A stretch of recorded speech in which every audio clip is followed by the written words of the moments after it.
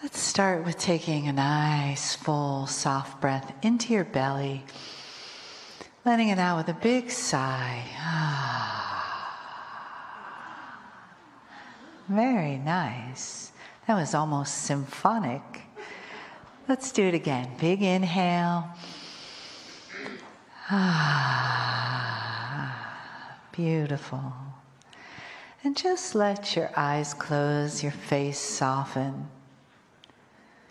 Coming into the awareness of right now. Feeling your breath move in and out, just on its own gently. Knowing that the breath really breathes you. And that each breath is filled with life force, with particles of energy.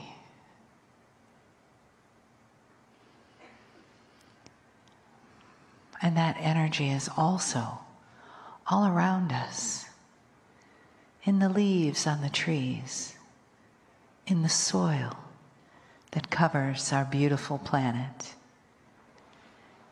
in the water around us, in the sky. And we breathe that breath, that life force, together with all of nature and all of divinity. And that breath is filled with love.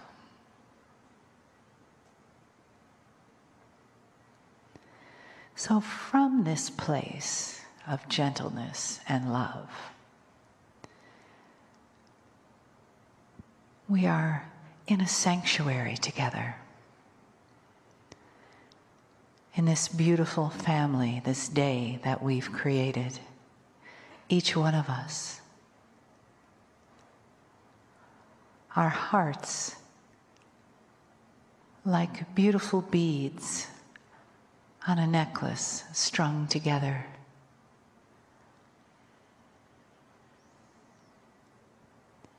And as we leave this evening, we do so from this sanctuary of the heart and soul. We do it in quiet and the peace that we take with us, inside of us, created by the love that we share, the energy of Kryon, the beauty of the day, and the gratitude to all those that have made this day possible, that have made each one of your journeys here into this present moment possible. The magic that's happened, the people, the places, this family of light, and the love of Kryon. Greetings, dear ones. I am Kryon of Magnetic Service. It sometimes takes a moment or two for you to move into an area of consciousness that would allow something like this. So many times we have said this, and we say it again: is the man in the chair channeling or just giving his own opinion? Is the process that is claimed to be here actually here? Is there a door that is opened to spirit at the moment? Or not? And this depends upon many things. And in the past, we have started to discuss these things. We've talked about the human filters. We've talked about Akashic filters. The things that would keep you from recognizing spirit. The things that would keep you from recognizing truth because of what you've learned. Knowledge is this way. It has helped you, and sometimes it doesn't. Is this real or not? And so you must discern the process of channeling before you ever even discern the message. You have free choice, dear human, to discern that this is accurate and true or not. It's going to be important that you do that in this particular message.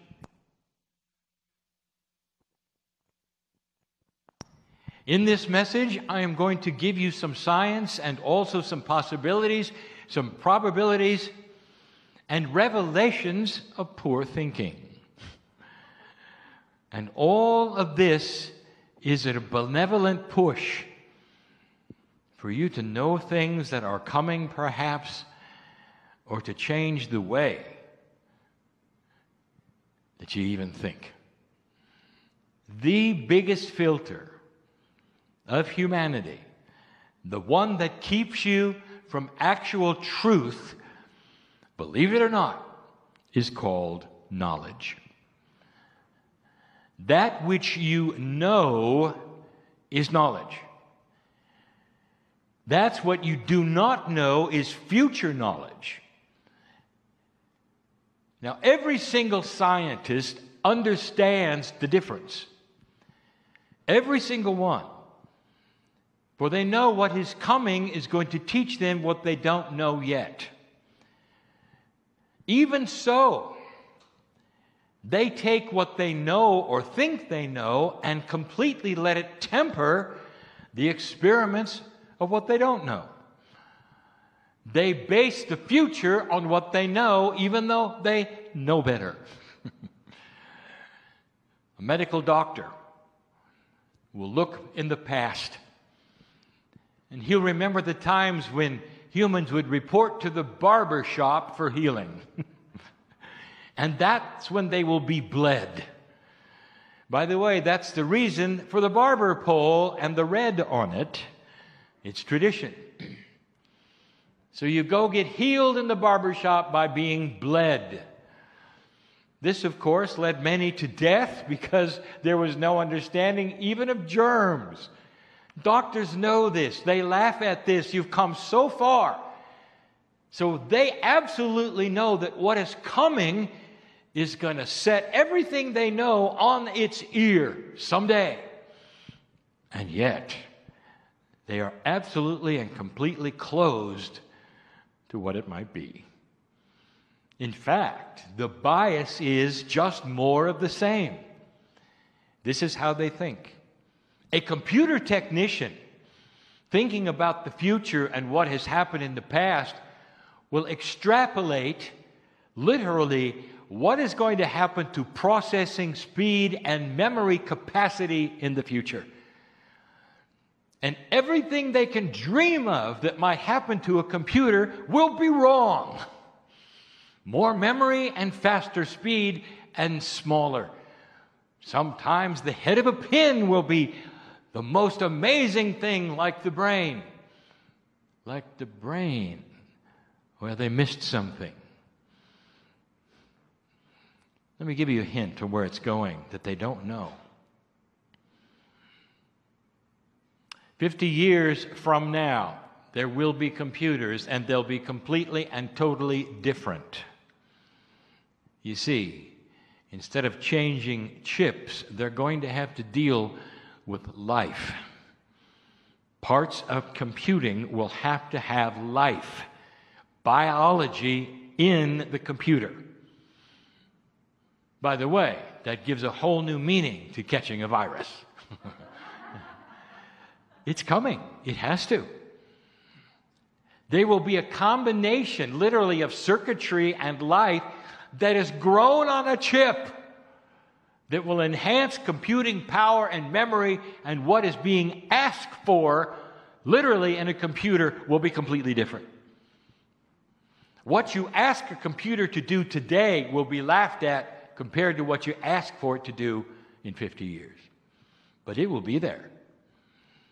You don't know what you don't know. And the knowledge of what you do know then tempers what you will expect. 5 areas I'm going to talk about. I'm going to reveal new information tonight, even about that which is metaphysical in this speech, if you wish, about knowledge. Physicists are among the kinds of science and the scientists who expect change, who know that they don't know everything, are so aware of it. And yet the mistakes they make is to take known physics, that which is absolute, and then apply it to everything they don't know and expect more of the same. I point to the revelation and the discoveries of Vera Rubin.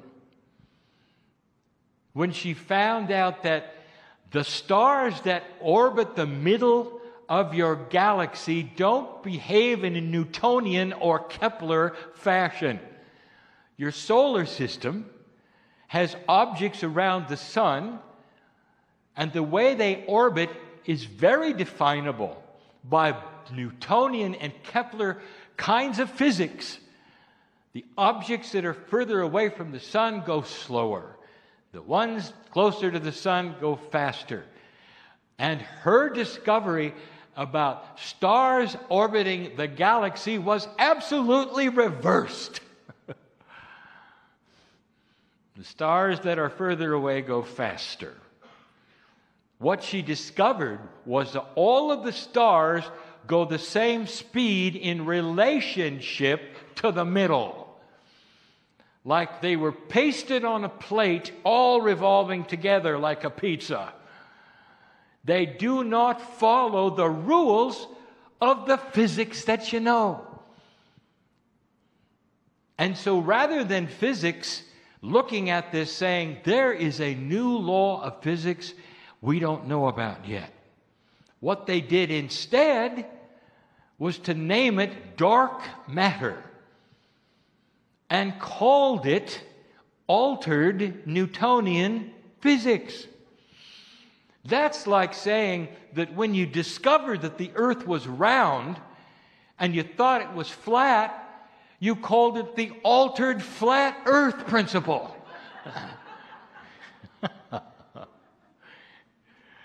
Newton's name is still attached, and it has nothing to do with anything he discovered. Dark matter does not exist. Instead, there's a new law of physics that you haven't seen yet. It's a multidimensional law having to do with the quantumness of entanglement of galaxies and stars. It's been there all along. You will see it. You'll slap your heads in revelation of what you said and change the rules. But look what you've done with it so far. Look what you've done with the idea you came from the Pleiadians. There are those scientists who are laughing right now that the mythology of the Pleiadians being your seed biology is simply not possible. It's not possible because of physics, they say. Let's talk about the Pleiadi, the system. Let's talk about the truth of it. Then let's talk about the mythology of it and what you don't see and what you don't understand and you don't comprehend because of your knowledge. You call it the Seven Sisters. There's hundreds of stars in the Pleiades group. Circling these stars is a nebulae, dust particles and gas that create a wonderful blue tinge that you see even in the night sky with a naked eye. Because with the naked eye you can only see the clusters of 7, you see 7 sisters. There's actually 9 when you use a telescope. Each of the 9 have been identified even with names, but there are hundreds of stars. They're approximately 440 light years away. Now that's close. You take a look at the distances of cluster stars, it's close. Now, here's what science says is all wrong with your mythology. You see, it's too young. The whole system of the Pleiades is young. It's approximately 100 million years old. Now, your galaxy is 4 billion. Your planet is at least 1 billion of that. And the Pleiadians, only 100 million. So here's what science says. If this could be true that you came from the Pleiadians, it can't be because it didn't even have time to develop life yet, based on the way it developed here. It's too young. The suppositions apply this way. What you saw on Earth is going to happen there. That's incorrect. That life develops only a certain way, based upon the way it developed here. That's incorrect. The possibility has never even been broached that perhaps, the Pleiadian life, as you think it exists, was actually implanted there. How about that? It didn't grow. Perhaps it wasn't even natural from the planets it had. That is not even in the computation, is it?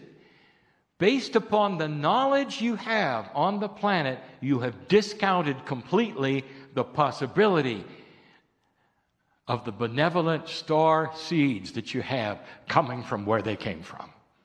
Too young, you say. What if their youth has everything to do with who they were, dear ones? These are just little vignettes of possibility I throw to you to give you things we know so well. And the Pleiadians who are here are smiling and know so well.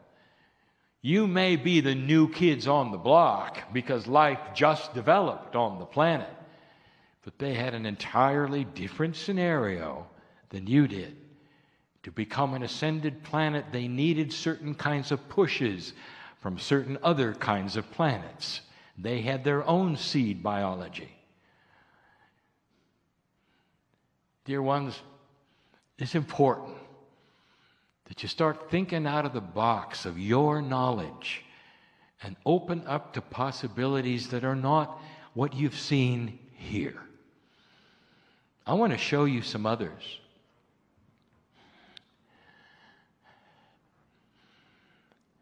There are several categories that we would like to talk about. And they're not in a specific order except for the last one. So let's talk about medicine. What is medicine going to look like? Now, we have alluded to this in the past, but the finest of finds, the most elegant of predictions, have no concept of what's coming. What you have today is a reaching out of a limit of chemistry.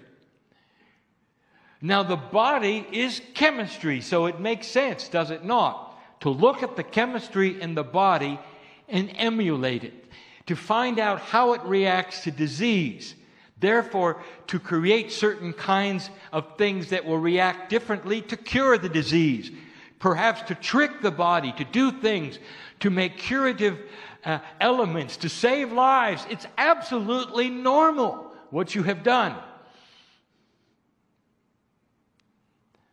And it's going to reach an end very soon. Because the future of medicine is physics, not chemistry. You're going to start understanding and develop physics instruments that are going to speak literally to cellular structure and give it instructions without one chemical. There's always a reaction, isn't there? There's always a side effect. When you push one thing, something else reacts differently, doesn't it?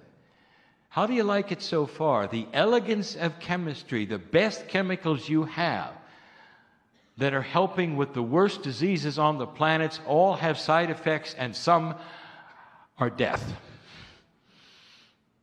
And I say, how do you like it so far? Does it seem elegant to you? It isn't. It's just another way of bleeding in the barbershop. And that's what you're going to look at someday, and you're going to slap your heads and say, remember the day when we did it with chemicals. Right now, going on the planet, are experiments that you wouldn't believe. They're making discoveries to heal some of the most heartbreaking diseases you have. I reveal one because it's not a secret. I never give you things that somebody has not either worked on or thought of with free choice on this planet. That is the guideline of channeling. We can't give it to you. You've got to develop it yourself. However, we can put you in an energy that is a faster one of free choice. That is to say, it's more obvious. Alzheimer's is heartbreaking. There are millions on this planet who develop it, seeming more all the time. It seems that way because you're living longer, and the plaque-like material that literally obfuscates that which is memory and clings to the certain parts of the brain, encrusts it, restricts it, imprisons it, and pretty soon you know what happens. Alzheimer's is going to be cured with physics. They're starting to find out that the plaque-like substance that imprisons those parts of the brain of memory, remembrance, is shatterable with sound. With high-frequency sounds tuned a certain frequency a certain way, the sheaths are literally dissolving and coming off. There's a lot of research to do, but it's a eureka moment, realizing that physics alone, without chemistry and no side effects whatsoever, can keep it from happening and cure those who have it. It's coming. It's coming. It's going to happen with energy.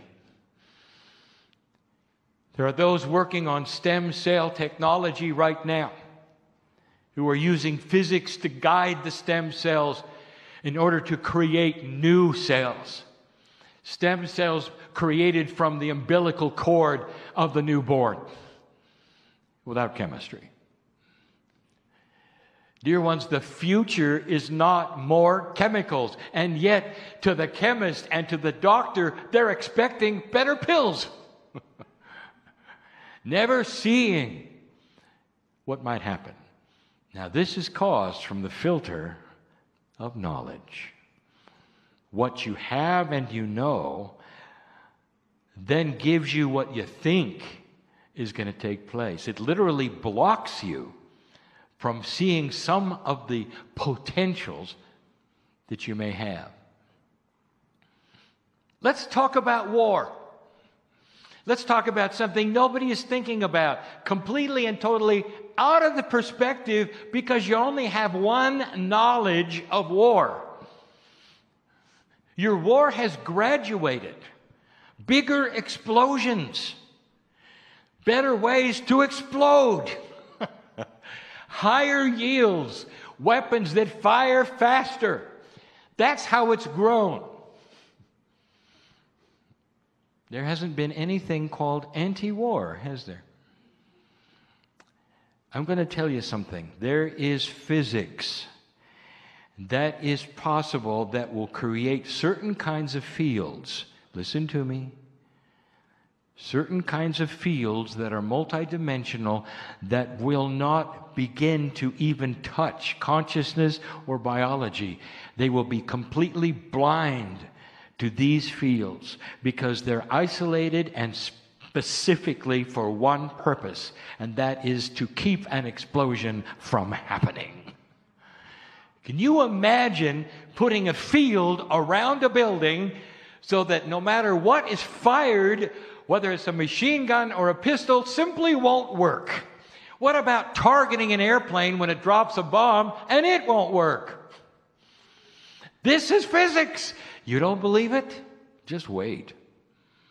As you start to discover that which is multidimensional physics and the ability to control it, you'll even have the ability to create massless objects. By the way, that has another name. You call it anti-gravity. That's wrong.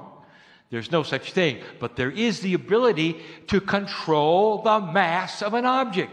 You understand that's simple physics, don't you? And it's rewritable. Gravity is not caused specifically by mass. It's an attribute of mass, which is rewritable and controllable. Just like you have learned to control certain kinds of physics now that's 3D, you can also control multidimensional physics. Imagine a planet where no matter what you exploded, it wouldn't work anymore. What do you think about that? Do you think that would change politics? It's happening. It's going to happen. It's in the laboratory today. You're broaching the discovery of multidimensional physics, being able to control that which you don't think is controllable. It's going to make such a difference to the human race, such a difference. Health, simple health. Turning to that which is physics for some of the simplest things. New kinds of food, not chemistry, food. Grown with the new kinds of physics. Not genetically altered, not chemically altered, but a benevolent physics that causes a new kind of growth that'll feed the planet in a way it's never been fed before. With foods that is resistant to absolutely everything that you would put in your body, and it would then resist bacteria and disease through physics. Who thought of that? What you're seeing in health, you're seeing based upon the past, not what you don't know. Finally, I want to talk about spirituality. New Ager, I want you to get real with me for a moment. We're heading for an ascended planet. Everything I have told you for 26 years has been about that. Human beings starting to evolve spiritually. The DNA starts to become more efficient. The masters of the past you start to recognize are the ones who were examples that had DNA working at a very high percentage. You saw that each one of them, in all their instructions and teachings, were trying to show you this. All of them were human beings. None of them were angels. There's a reason for this, so that the human can face off with the human and say, look at me. Look what I can do. And you can too, if you get in touch with that which is inside you, which is the seed of the Creator. And you start to evolve, and you start to have wisdom and knowledge. It creates peace on earth and more. What is an ascended planet going to look like? New Ager, metaphysician, you have an idea, don't you? First of all, the end of religion. Everyone's going to think alike. You'll be floating around. You might even change colors. An ascended planet will be one where you'll only have consciousness. You won't need the body. You name it. This is what you think. And I'm here to tell you something. On this planet, right now, if you think that, you have it wrong. It's bigger than that. It's better than that. Believe it. It's better than that. What kind of free choice would you have if there were not choices? Listen to me. You don't homogenize a planet through wisdom. What you do through wisdom is get along. You don't become the same. And there will never be a time when you don't have free choice. I realize my partner just told me I used a double negative. You will always have free choice on this planet of the energy that you wish to take as your own. But the wiser the planet becomes, the path to enlightenment, that is, to see the light and to find the Creator, will be greater, and that's the path that over 90% will take. You will always have those who don't agree, but you will get along.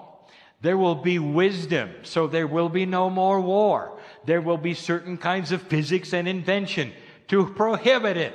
There will be healing and lifespans that will triple and quadruple the human race, and the wisdom will increase. You'll get to a place where you look a whole lot like you look now, and you get along. Religion? It will simply get wiser. And what that means is that it will morph. There will be new leaders claiming new kinds of things. They will then become the doctrine. The shift in energy will be obvious, and the doctrine will change accordingly because the leaders will be in touch with God and be believed. Therefore, they will then create new doctrines, which will be those which get along. They'll understand it's okay to embrace every kind of different religion. You can stay in your box and still love someone in another box. Isn't that wisdom? It's different than you thought, isn't it? The Pleiadians had a planet which became so evolved they could control that which was their physical. Physics was controllable by consciousness. This is where it's going. Life force itself could be then restricted to consciousness without a body and through entanglement travel to another place. They're still here. The physics of that requires that you understand it cannot go back to the physical. You must stay in an ageless consciousness state without physicality. I know for some of you, I am talking in riddles. And some of you know exactly where I'm going with this. This can be you too. And it won't be for 1,000,000 years. This happens slowly. It's happened before. You're on the cusp of discovery of how it works. And it won't work through anything you think you know. The knowledge filter, the biggest restriction you have to truth, and it's being broken down, dissolved by old souls like you, thinking beyond the box of the way it used to be or what might happen, sitting there with their arms out, saying to Spirit, bring it on. It doesn't have to be what we think. You're the ones to make the difference on the planet. The last one is important. Spirituality. I want you to take the attributes of mastery. I want you to stop being strange. Like a master of the planet, a loving person that people want to be with, because you have the attributes of mastery. You're balanced. If somebody comes to you, you know how to hold them. Hug them, hold their hand. Listen to what they have to say. Cry with them if you need to. Laugh with them when you need to. That's what the masters of this planet's done. They understand human nature. You're an old soul. You've been there and you've done it. There is no excuse for you not understanding. This is your legacy. This is who you are. I am Kryon in love with humanity. And so it is.